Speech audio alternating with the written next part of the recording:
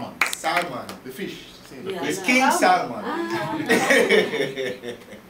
know the name. Welcome, Brother Dennis. We communicated with Yeah, that's what I thought that was you. Yeah, he goes to Right, Dominica. right. Yeah. I came into contact with Unification Church. It was at the time, 1980. I later found out that 3 missionaries were sent out to 120 nations, and Jamaica was one of those 120 nations. And the Japanese, the German, and the American missionaries. So I met the movement in 1980. Just, some friend of mine said there was a group of us who used to gather, after work and play badminton, play other dominoes, drink a beer too. But one day, 2 of them disappeared. I said, what happened to these guys? And somebody said they met a group. Oh, yes, a group. And eventually we saw them and said, yeah, they went to this meeting, and they can't explain, but maybe I could come to listen. So, I was one of those who really, to be honest with you, when I was in high school, I remember we had a class in social studies, and the name Socrates came out, and the name Plato came out in that class, and they said these were philosophers, and they said that the description of a philosopher is a lover of wisdom. So I said, wow, I'm a philosopher because I love wisdom, Yeah, and I remember having an old man. He used to come to my house like on a Friday night, and I've been reading the Bible for him. He liked Jeremiah, Isaiah, and I had to read everything. And after I read, he would make his commentary, and he would have me up until 10 o'clock sometime reading the Bible for him, And my father got so upset. Why, the boy's up so late? But that man always told me, you should pray for wisdom and understanding. So I literally used to pray for wisdom and understanding. So when I came to the first lecture, because of that, when I was in high school, I really had difficulty with Christian thought as presented to me. I was always trying to bore holes in this thinking, because my intellect was working over time, rapture, physics. How can you be lifted out of your body physically? And then, to be very honest, the image of Jesus as presented to me was very difficult to digest. It wasn't so much the man from Galilee, it's this miracle worker, and the whole miraculous thing around him, But then I heard, the first lecture I heard was the fall, and then after that, somebody gave me a book with 5 speeches. One of the members, Christianity in Crisis, New Hope, 5 speeches in it. God's Will for Man, New Future of Christianity, the Future of Christianity, and those 5 speeches. And after I read this, I realized that this man is not an ordinary man. What drew me to the thing was the wisdom that answered all these questions that I had, all of them, totally, for the first time, the whole picture of creation, everything made sense to me, literally, made so much sense, because I was always telling people, I am an evolutionary Christian, because I believe in evolution, but I believe in creation. Both of them had merit, So that's it. So so the first time my first thing we ever moved was wisdom. He had all the answers. For me, literally, So I said, wow. And then I began to grow and said, well, if this man is so wise, then whatever he's doing must be right. He must be doing the right thing. A wise person doesn't do stupid things. So if he's saying you need to sacrifice, you need to pay indemnity, it's true. And then he said, well, you have to develop your heart. And I said, that must be true. And that's a struggle to change my heart. I always said to myself, if you have this knowledge, and then you have to use it. Okay? You cannot be have this knowledge and then be like an ordinary person. And that was how I grew up. Following Reverend Moon, and then for the first time I was able to meet Reverend Moon. So that we met 1980, we were missionaries just in contact with World Mission Headquarters, Reverend Kwak would send all these things, we get all the information from Reverend Kwak. Then I met Reverend Moon for the first time in 1988 when we went to the Seoul Olympics, mobilization. And first time I went to Annam Dong and sat with Reverend Moon teaching. And first impression was Reverend Moon looked like a rock, you know, sitting there in the yard. Because I've seen so many pictures before, only the picture. And I said, oh my God, here is this timeless rock. It has been here for, you know, and will be there all the time. You know, this is, same, you know. You know, and I'm saying, wow, you know, and I have always felt that Reverend Moon and Mrs. Moon are two people that are completely blameless. I can't blame them for anything.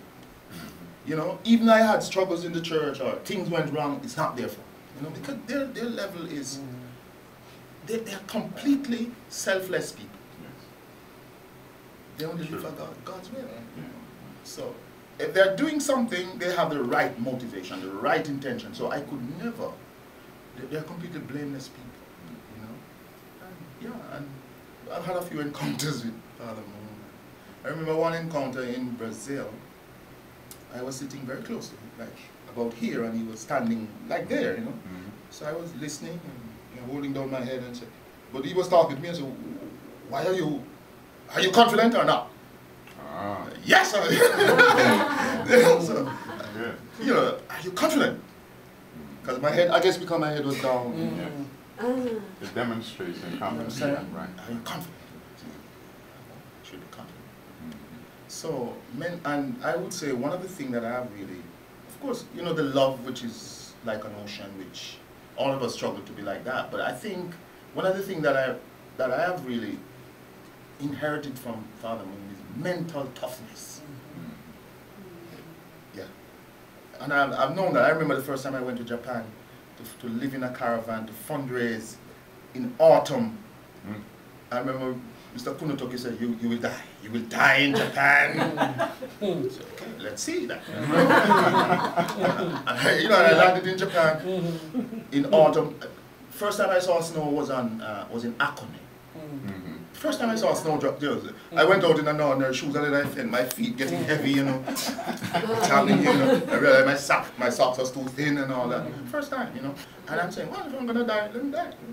Yeah, and I really realized, I'm really grateful for that, because sometimes I might look like a very tough guy, but that's how if you live where I live, in Jamaica, you have to be tough.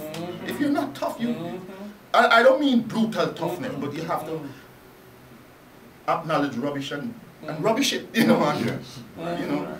So I think that was the overwhelming thing where I started from, becoming a tough guy. If Mount Everest can be climbed, if others can climb it, why can't I? You know? And that's a kind of spirit that I picked up. I mean, and then we came to the wilderness period where we had to, like soldiers. I saw Reverend Moon as a heavenly general leading it, you know.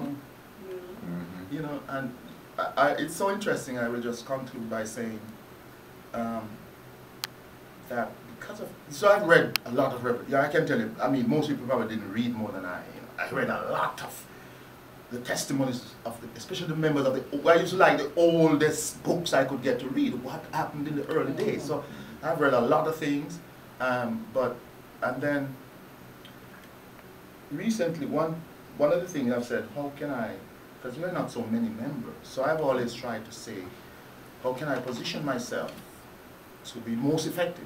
So one day I saw an advertisement that said, in Jamaica, a group of people are needed to write a standard for public behavior. Public behavior needs to change. So if I can contribute to that, I think that would be a very good way to make a big impact. So, you know, I went to that meeting. You know, we have what is called the Bureau of Standards. It writes standards for this. If you're going to have plastic plates, it should be so much strength. Standards for napkins, standards for everything is written. But first time, I think, in the world, that a Bureau of Standards has decided to, you know, use its expertise to write a standard for public behavior. So I joined that. I just remember going to the room and there were 80 people the first day. Yes, we need to do this, do this, do this. The next second meeting, there were 50. And the standard took us 4 years to be written, and at the end of it, there were 5. Wow. And I was one of them, one of 5. Congratulations, yeah. But the interesting thing is that the testimony of the others, basically, you know, like the chairperson and the others, you know, if I was going into a war, this man, Salmon, is the man I want to watch my back. And I said, that is good, that is good. That they can say that because that's what I want to be. Somebody who is consistent and dependable and don't give up. You know?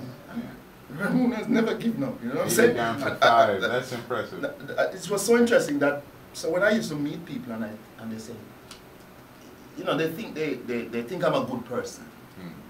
But they say, I don't like your religion. I said, what?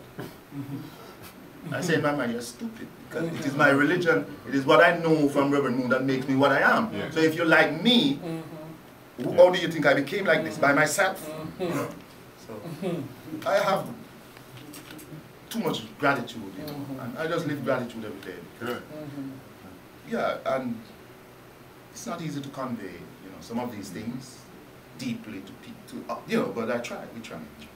Because that's the thing, I think what is lacking, Father Moon has said, what the world lacks is deep thinking and perseverance. I know I read that somewhere. You know, the realm of thought today is very shallow. People are not thinking deeply, so deep thinking and perseverance, and I think that starting with that, thinking deeply, persevering, we will become the loving people. I know if I persevere, my heart will change, you know. Knowledge would get that. Yeah. Thank you. Arigato. Thank you, brother. Thank you, King Salmon.